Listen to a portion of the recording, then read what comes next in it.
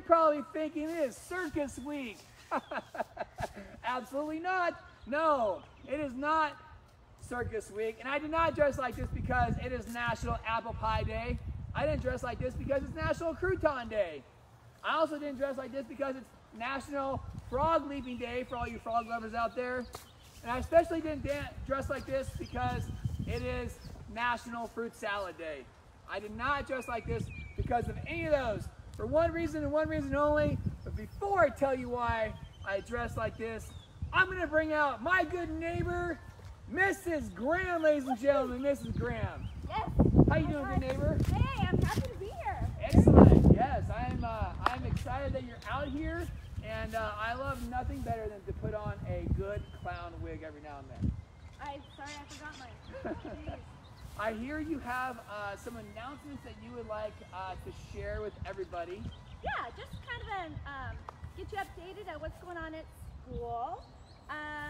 Our 8th grade, Mr. Mason, he let me know that they are getting ready for some really fun events to celebrate all the 8th graders for the last week. And so we want to make sure I told you that. I have a cheat sheet so I don't forget because some people wrote things down for me. Mrs. Olson and her family and friends did something really cool. Kind of like our library free books here, they made some. Let me read it for you. She says, they teamed up with the organization Reading Heart to repurpose some old Fresno Bee newspaper dispensers, and they turned them into these free book dispensers. And they will be putting them out not in our neighborhoods necessarily, but if you'd like to donate, please email Mrs. Olson at our school. That is super rad. Otherwise, really just a shout out and thank you to PTO who sent all the teachers a gift card for Teacher Appreciation. Thank you for all that you do for us and our support. You're rad. PTO is rad. They are. I love them. They're great support.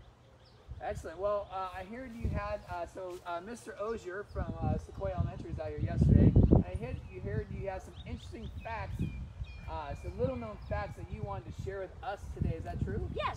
They're the weird but true. Weird but true. I love weird but true. She loves weird but true as well. Okay. May I begin with those? All right. Yes, you can. Let's lead off. Did you know that girls have more taste buds than boys? What?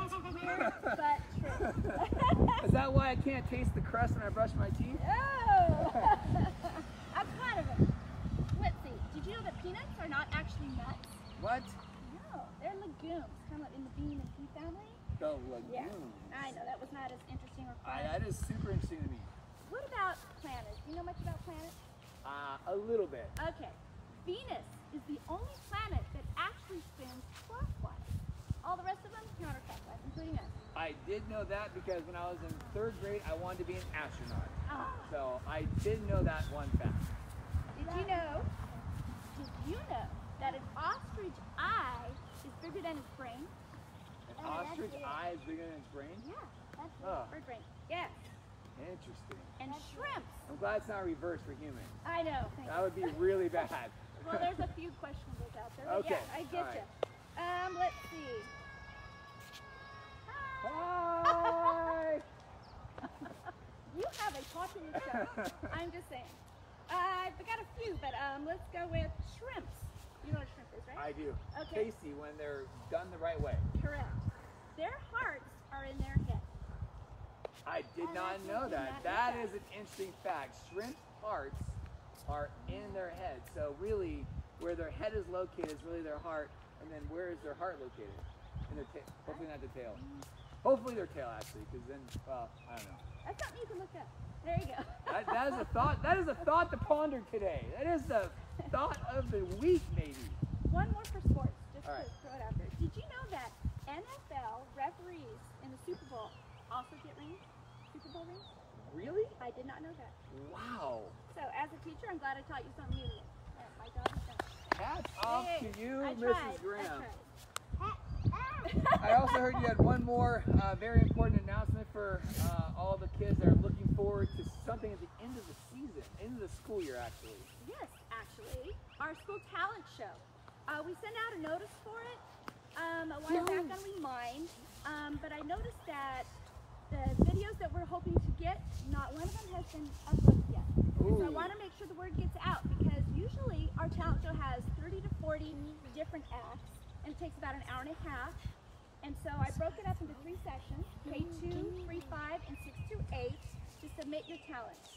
You can sing, dance, play an instrument, maybe do a funny song parody with your family, you know, whatever you want to do. But we'd really like to get those in so we can send it out the last week of school. So you have 2 weeks. They're due by the 27th, and I'm going to have them send out another remind with that notification with the link to upload your video. So really hope you do it. Well, to inspire those kids at home, you're probably now knowing where this is going. That is right, ladies and gentlemen. Maestro, hit it, please. That was your cue to hit it.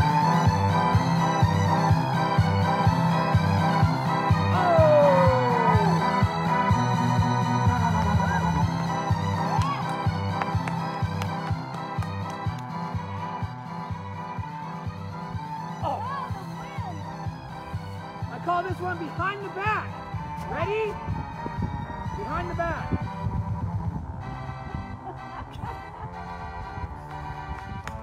Get it? Behind the back? All right. Every juggler needs a big conclusion. Give me some music, Maestro. Crank up that music.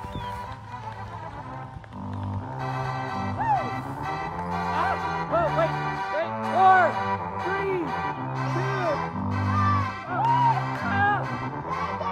It's been a while.